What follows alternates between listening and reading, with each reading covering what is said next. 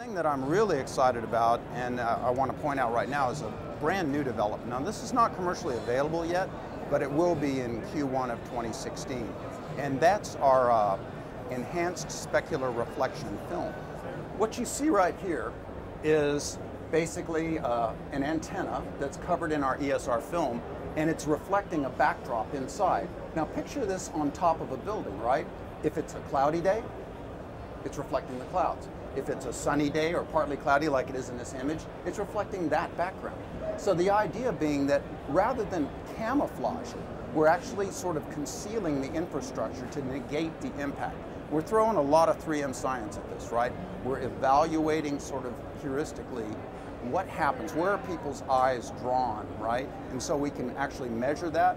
We can do computer simulations, we can sort of design it, we can simulate the film in there in a particular environment, and then we actually try it out and we measure the response, right? So the idea would be that if you've got a rooftop and you want to deploy there, but you're getting these pushback on, you know, I don't want to see the infrastructure. Well, if you can't see the infrastructure, then maybe you're a happy customer, right? I'm getting great capacity on my cell phone, but I'm not really seeing any sort of unsightly infrastructure. So that's 3M science at work.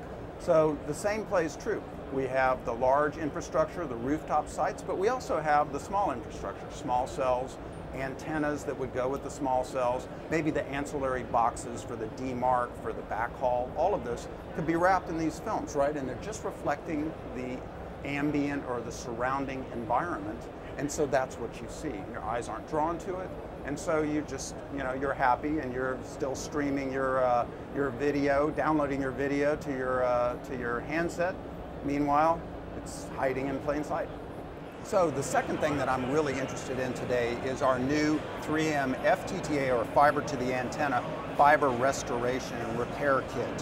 So that's what you see right here. Everything that you need to implement a mechanical splice or mechanical connector, but up on the tower. So that's kind of what we have going on at CTIA, and if you didn't get a chance to see us here at our booth, feel free to reach out to me at mmm.com or our valued partners, Tessco.